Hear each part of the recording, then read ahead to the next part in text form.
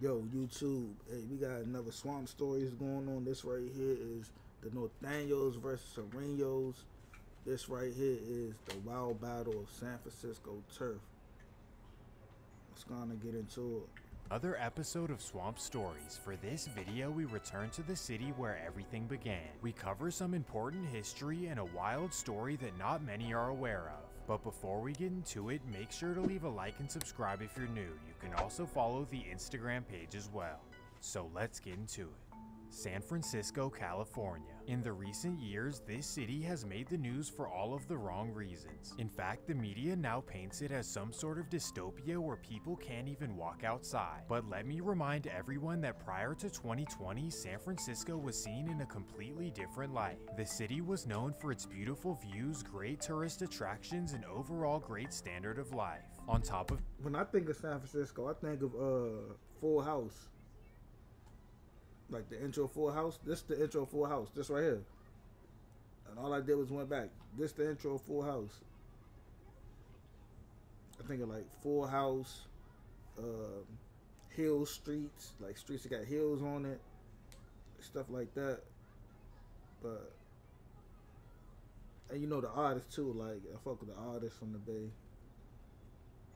beautiful views, great tourist attractions, and overall great standard of life. On top of this, the massive tech boom of 2010 made the city even more desirable. Because of this great reputation, the world viewed— Look at the hill streets. I'm saying hill streets, bruh. You only get stuff like this in San Francisco, like on that part. Like this is gorgeous though. Like just seeing this is gorgeous. San Francisco as immune to the characteristics of Chicago or South Central LA. In fact, the words gangster and San Francisco are pretty much oxymorons in most people's minds. Like what? You order your vegan kale sandwich and then go slide on the ops? Give me a break. But all jokes aside, when you dive deeper than the surface, you discover a whole different side of San Francisco. Okay, now let me try to say this with a straight face. San Francisco is nothing to play with, and if you don't believe me, by the end of this video you will be shocked. So let's dive in. Welcome to the Mission District of San Francisco. Since the beginning, the Mission has been the primarily Mexican neighborhood of the city.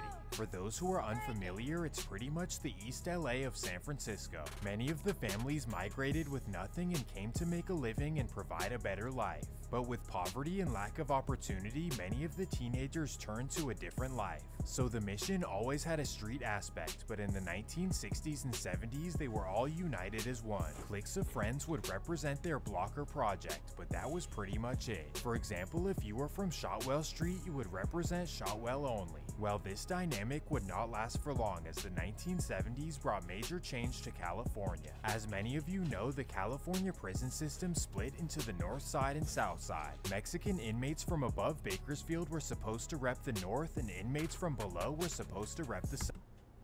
Oh, okay. That's crazy. I ain't know this. So they said above Bakersfield. I know Bakersfield is like far as shit, like. But that's crazy. South.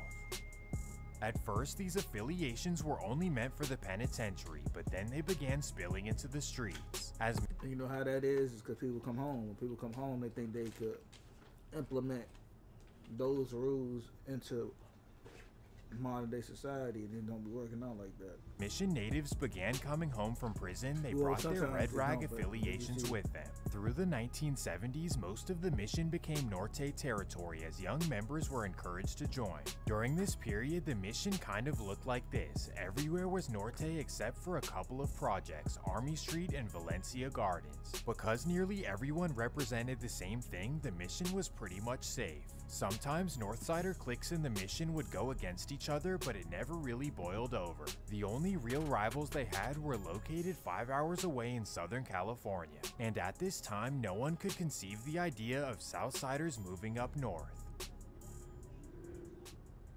But then came the 1980s when the unthinkable began taking place. Slowly but surely, Southsider members began migrating into the Mission. At first, it was simply families from South Central and East LA trying to escape the streets. But little did these families know their teenage sons were already full-fledged Southsider members. And when they arrived, they were placed at the local Mission High School, easily the biggest Norte stronghold at the time. Obviously, this was a huge recipe for disaster. When you join the Southsiders, it's part of the code that you never drop your flag no matter where you're at. That means that if it's just you versus 1,000 rivals, you still need to stand tall and never back down. So when these teenagers emerged at Mission High School, they wore their blue loud and proud. As you would expect, the Norte members at school were not thrilled. That's crazy. They probably packed their ass up, like.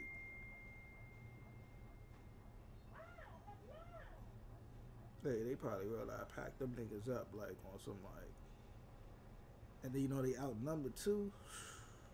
And this was bad news. Because of this, that's when you got. That's when you have students like, man, I ain't going to school. I don't care what y'all talking about. I ain't going. This Mission High School became the initial grounds for the beef. And in 1990, the first documented incident took place. In early October of 1990, a Southsider nicknamed Bouncer got into it with a Norte nicknamed Max. The two had multiple fights over the first week of October until Bouncer decided to take it to the next level. October 10th, 1990. It's a typical Wednesday afternoon and Mission High School lets out. Max leaves the school on foot and begins walking to his block on 22nd and Bryant. Little does he know, Bouncer has been following him since he exited the campus. Well, once Max gets far from the school, Bouncer begins to speed up and chase. He catches up to him on Folsom Street, he yells, and bang! Thankfully, Max would be okay after being rushed to the hospital. This was a bold move by the Southsiders as they were easily outnumbered 15-1 in the Mission. Well, Max spent 3 weeks at SF General and was released on November 3rd, 1990. As soon as he's released, Max decides to go confront Bouncer about what he had done. So at 5 p.m., Max heads directly to Bouncer's block on 16th and Mission. Max walks to the corner and spots Bouncer outside of the gas station. So he boldly walks up to him and puts his hands up to squabble. But Bouncer unfortunately has no time for these games. Thankfully, Max was okay again and police— Man, what the? Not you, sir.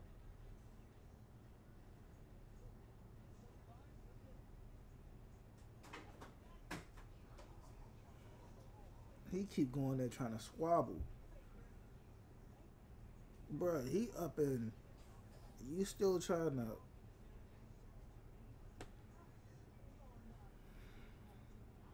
He's gonna clock out his life, man. Come on. Were bro. able to respond quickly and arrest Bouncer. After back-to-back scary incidents, Max had— Hey, that's crazy. So that's like backdooring off the streets, like... we're gonna trick you out of here now. enough and he wanted to get revenge. 2 weeks later, November 15th, 1990, after recovering again and being released from SF General, Max hits the streets. This time he drives a van to the corner of 16th and Folsom. Because Bouncer is locked up, he looks for any of his Southsider associates. In front of the gas station, he spots Bouncer's right-hand man, Bayron Spider Alvarado. So he walks right up to him and bam! This was a huge deal in the mission as the Northsiders got revenge in a major way, and after multiple witnesses pointed him out, Max was arrested by SFPD. Now both Max and Bouncer were in SF County Jail where they squabbled multiple times. Well, here is how their cases turned out. Bouncer was convicted of the November 3rd incident, but in typical San Francisco fashion, he was only given 2 years in prison. And for Max, 3 mistrials in a row allowed him to walk free as an innocent man. As soon as both of them were released, they went right back to their old street ways. But more importantly, they kicked off an unfortunate trend for teenagers at Mission High School. And that takes us to June 2nd, 1993.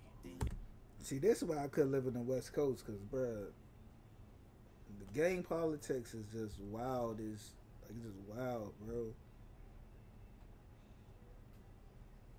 It's a week away from graduation at Mission High School, and a senior named Michael Booth, also known as Frosty, is almost out. Frosty is an alleged member of the 24th Street Northsiders, but has plans to leave the city after graduation. Well, it's a typical Wednesday at 3:25 p.m. and Frosty walks down the steps of campus. He then walks across the street to the famous Mission Dolores Park, where students are known to hang out. As he's walking up the park, he runs into a former classmate and Southsider rival named Jose Quesada, also known as Quesadilla. They both freeze in their tracks, but then Quesadilla makes a devastating move.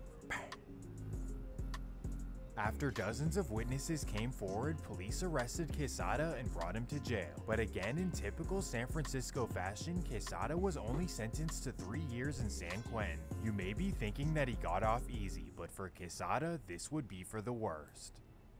Quesada was released in early November of 1996 and returned to the streets of San Francisco like nothing had happened. In his mind, 3 years was enough for the community to forget what he had done. But in the Mission, what you do is forever lasting, and the community will never forget.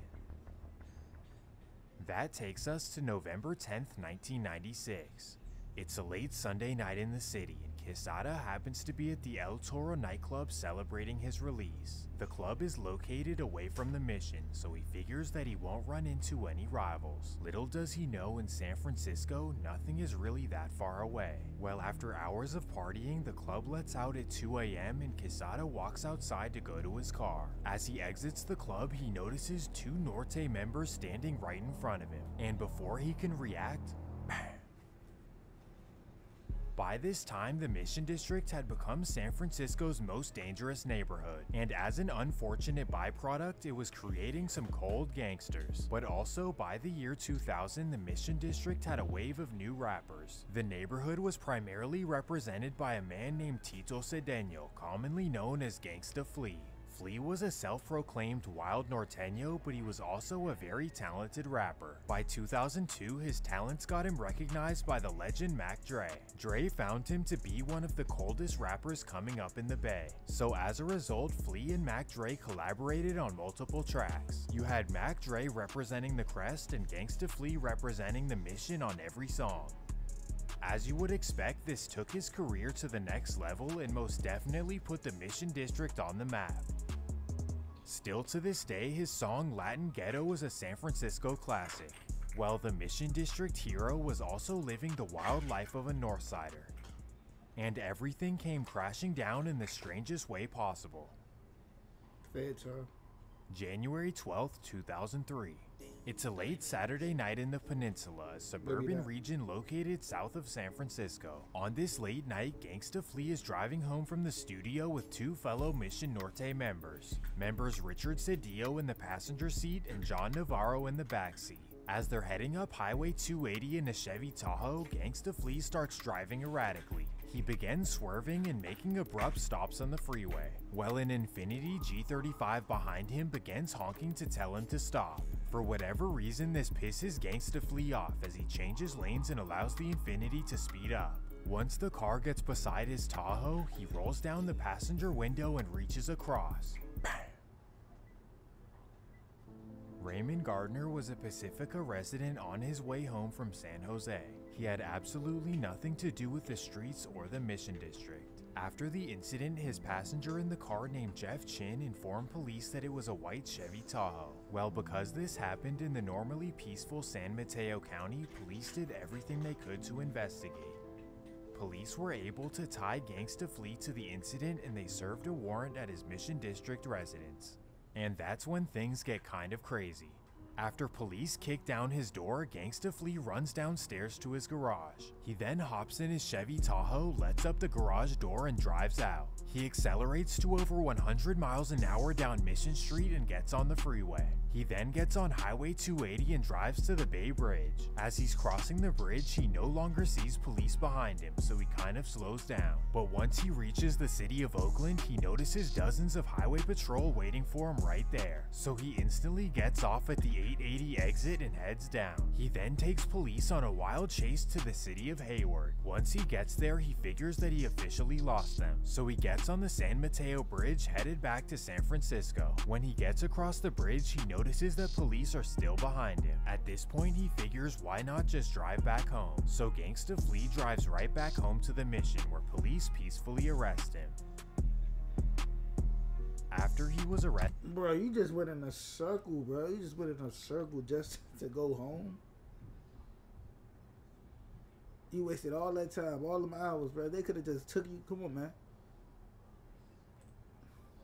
his two passengers were arrested as well. Well, right away at their initial hearing, Richard Cedillo testified that Gangsta Flea had done it. Because of this, he was instantly let out of jail. The district attorney offered the same deal to John Navarro, but he actually decided to stay solid. As a result, Gangsta Flea and John Navarro were both sentenced to life in prison.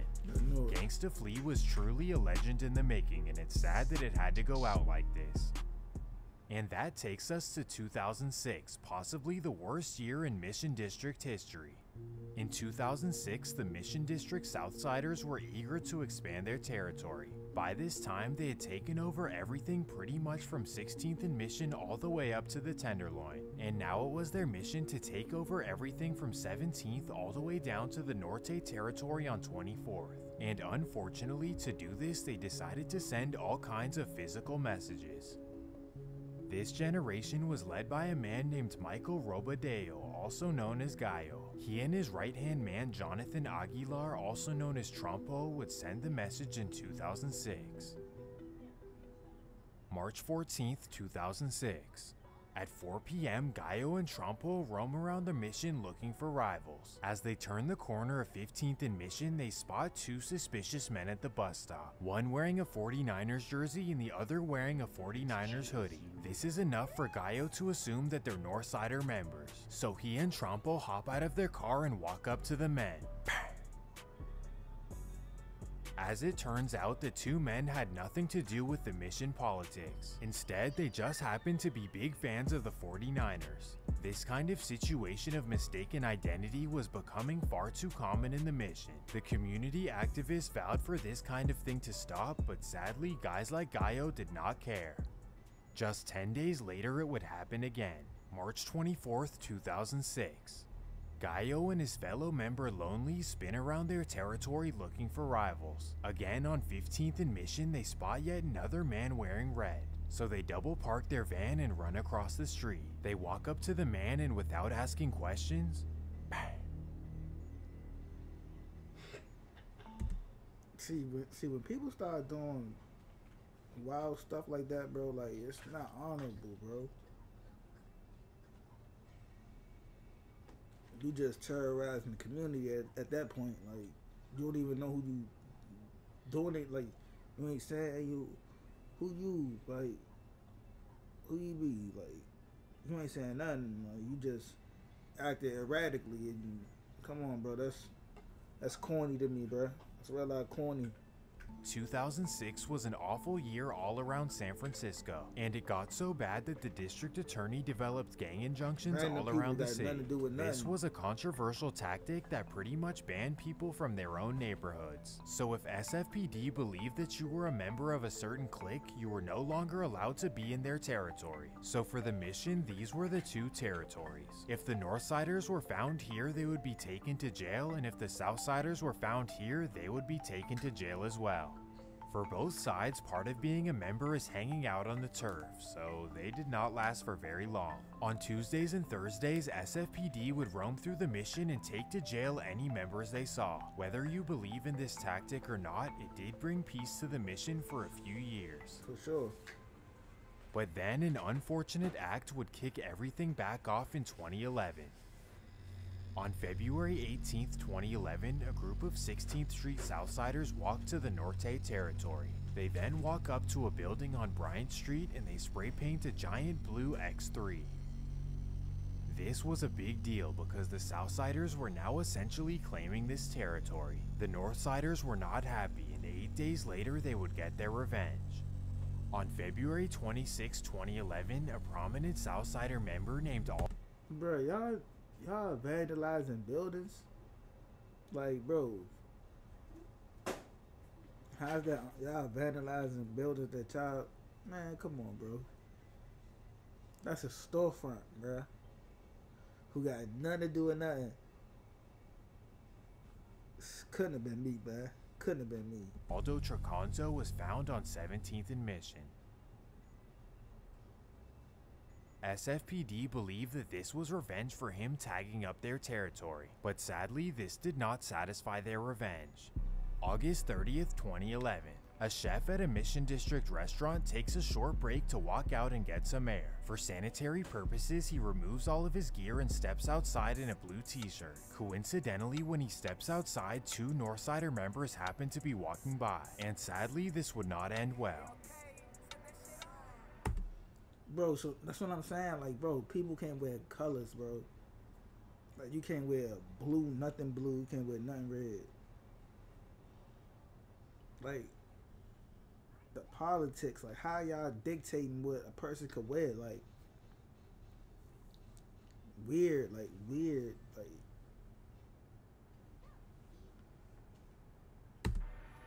This was yet another sad case of mistaken identity in the mission. The community believed that this kind of thing ended in and it's the same thing every time. We about to just march, protest. Y'all stop this. Like, no, y'all gotta start taking physical action. Start putting belter, cause ain't no way. Come on, bro. Two random guys, just sports fanatics, cheering on their football team. Another random guy, and then another random guy. This last guy was a chef. 2006, but sadly it was not done yet. After doing this, the two Northsider members stayed up all night and into the next day. And the next morning at 12:30 a.m. they would catch a Southsider member on the same exact block. This would be a prominent member named Edson Lacayo, who was just walking his dog. Unfortunately, this ended in the same result. At this point, not even the injunction could save the mission. The next decade would bring drastic change to San Francisco, as many Today, oh my god, you're a drug dealer! You gonna plug or you gonna play? start packing for the most outrageous trip of the year. Are they coming out? Yeah, but only 7, and I think I put in 8. Push, pull, twist it! It's not a puppet, it's my asshole! Joyride, now playing. It's never been easier to help preserve the simple joys of our world with Clean Choice Energy. Switching to clean electricity is one of the simplest and Many of you know the tech boom brought a massive influx of new residents to the city, and for whatever reason the Mission became the trendy area that all of the hipsters wanted to move to. Because of this, it instantly became one of the most expensive neighborhoods in all of California. So year by year, more and more organic coffee shops, gluten-free this and vegan that began popping up in the area. This process unfortunately displaced thousands of Mission District families. It's called gentrification. That's what happened. That's why y'all gotta start being smart. Start using the brain that God gave y'all, because at the end of the day, like everywhere in America, we disvalue the land that we live on. The areas that we live on, we don't make it hold value, right? We're not owning our land. We're not keeping our houses up. We getting tricked out of our position with our houses. Like, hey, we'll offer you X amount of dollars for your house. You sell your house. Now, 5, 10 years, 20 years down the line, everything around you is now $1 million, $1 billion cribs. You feel me? And you like, damn, your whole area just turned into something totally different. But you not thinking far ahead. You thinking about, oh, I can use this money right now. Or you're not thinking what if or what could be of the area that you in. Man, people gotta start smarting up, man. People gotta start being smarter, bro. Families to cities like Fairfield, Vallejo, and even Sacramento. But on the other hand, coincidentally, the neighborhood became much, much safer. Starting around 2012, you began seeing non-locals walking down blocks no one would dare walk down in years prior. This was the new Mission, but with with all that being said, just because things changed did not mean it was no longer active, and that introduces us to a major family in the story. The family was headed by a man named Javier Campos, a local from 19th and Mission. Javier was a father to 7 kids, the oldest being a stepkid named Jose Escobar, also known as Boo, and the youngest being Javier Campos III. Due to his family ties and where he grew up, his oldest son Boo joined the local 19th Street Southsiders. As you would expect, this kind of life got him caught up all the time and sent to San Francisco Juvenile Hall. This is where he spent year 15 all the way to 18 years old, missing all kinds of valuable steps. Because of this, he realized that this life would amount to nothing and he tried to turn his life around. Well, after his release in early 2012, Boo really put his best foot forward. He earned his GED, enrolled in classes at City College, and also got a job. On top of this, by the time of his release, his family had moved across the bridge to Richmond, California. At this time, Richmond was a I like that. You see what I'm saying? You see that the results that you putting in, hey, it's not leading me nowhere. Let me try something else out. Let me use this up top to try something else out. Yo, the possibilities is so endless if you use your brain, bro.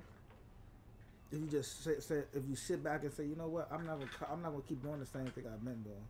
I'm gonna use my brain to put me in a whole different situation.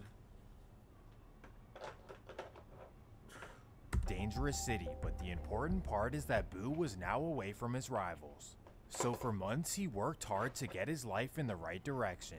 His family says that his main motivation was to be an example for his younger brother. On top of this, his stepfather was set to come home from prison in August of 2012. And that takes us to August 20th, 2012.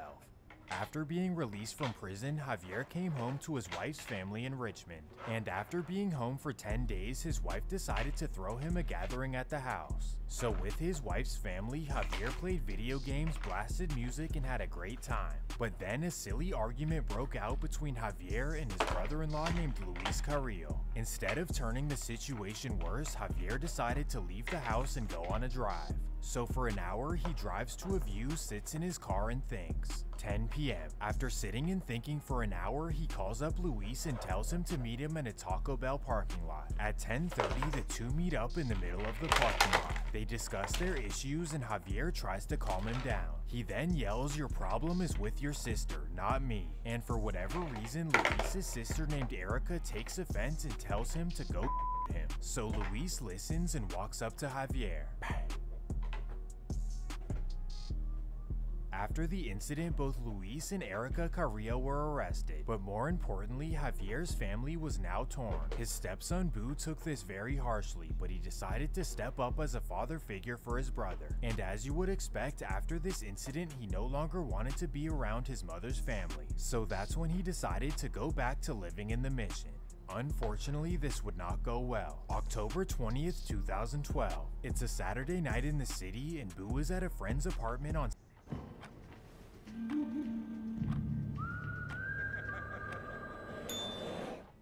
The #1 most dependable mass market brand, 3 years in a row by J.D. Power. 16th and Mission. At 2:45, Boo walks downstairs waiting for another friend to pick him up. He waits on the corner for 15 minutes, but that's when the unexpected appears. 3 Northsiders walk up to him and bam! As you would expect, this whole ordeal was very hard on Javier III. Without his father and now his older brother, life would not be easy. At this time, he was just in middle school, but within the next few years, his life would fall down the same exact path. By his teenage years, Javier would jump off the porch with the 19th Street Southsiders, and now he would go by the nickname J-Baby. Most of his teenage years were either spent on the block or in the cell blocks of SF Juvenile Hall. Well, by the time J-Baby became an adult, more tragedy would come. J-Baby had an older friend from the neighborhood named Spunks, but his real name was Demondre Perkins. Despite a wild past in the streets, Demondre was in the process of changing his life. By 2020, the now 26-year-old had picked up a job as a youth counselor in the troubled Tenderloin. So instead of hanging on the block like he used to, his new schedule was helping out the youth. But then came March of 2020 when the entire world changed within 2 weeks. By the second week of March, his job had closed and he had to return to the neighborhood. That takes us to March 16th, 2020. Demondre decides to meet up with his friends at the Pizza and Curry restaurant on 16th and Mission. First of all, pizza and curry sounds like an outrageous combo. Regardless, Demondre and his friends are enjoying their pizza and curry when boom, a group of 3 Northsiders bust in the door. They then walk up to the table and bam. Yo, people are bold, bro. People are bold, bro. People don't even think like, yo, it's cameras here, bro. Like, that's what I'm saying. Like, people be thinking with the wrong brain, man. People just be so caught up in the moment, willing to risk it all. 3 documented Northsider members were arrested after the incident. As you would expect, J Baby was distraught by all of this loss, but he decided to translate it into a rap career. Under the name Boo Gang J Baby, he actually dropped some pretty decent tracks. His songs were filled with Northsider disses, but not all of it was just rap. J Baby truly despised his rivals and he was willing to travel around to prove it. January 23rd, 2023. It's a typical afternoon in East Oakland and a popular Stockton rapper is recording a music video. This would be Acito, one of the most popular Norte rappers in Cali. Well, on this afternoon, he happens to be 40 to 50 deep at a gas station on MacArthur Boulevard. Well, because he's an hour away from Stockton, he expects things to go smoothly. Well, little does he know, J Baby heard about the video shoot and he's on his way. 6 p.m. During the video shoot, a gray Mercedes C300 rolls up, and that's when J Baby allegedly rolls down his window. After the incident, Oakland police used security cameras to get the license plate of the Mercedes C300, and what they discovered is that the car is registered to San Francisco resident Javier Campos III. So a few days after the incident... What I've been saying out this whole video, brain, you go with your own vehicle,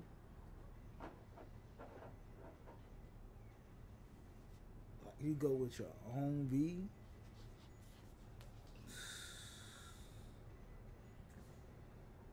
J Baby now had a warrant for his arrest. Strangely though, J Baby wouldn't even be raided or really anything. He continued his regular life and even dropped multiple music videos. This lasted for months and Oakland police never tried to arrest him. J Baby was still driving around the bay in the same Mercedes C300. I don't know what's going on in Oakland, but that takes us to June 9th, 2023. It's a Friday night in the Mission and there happens to be a large gathering on 24th and Mission. At the gathering are a few Northsider members but mostly skaters and local artists. Well, once J Baby gets word of this gathering, he's not too thrilled to say the least. So he instantly hops in his Mercedes alone and drives down to 24th. When he arrives, he allegedly rolls down his window and bang. Thankfully, everyone made it, but this was yet another scary incident. SFPD would instantly review the footage and arrest J Baby the next day. Friday. But tonight we've learned from police sources officers are looking for this man. Sources say Javier Campos is a person of interest because this Mercedes that you see right next to his photo, he's linked to it. It was spotted leaving the scene around the time of the DC Bay Area's Chrissy Smith is in San Francisco. He's currently facing life in prison for both the Oakland and San Francisco incident. Man, this is a crazy situation and I hope everyone watching realizes how destructive and pointless this life really is. It's not cool to lose friends and to face life behind bars, trust me. Hey, I was just about to say that. She just said that. I didn't even gotta say it. I was just about to say that, bro. This kind of lifestyle is nothing that anyone should ever want to be a part of. And on that note, I hope you guys enjoyed this episode of Swamp Stories. And if you did, please make sure to leave a like and subscribe if you're new. Also, please let me know in the comments what you want to see next. Peace! See y'all in the next video.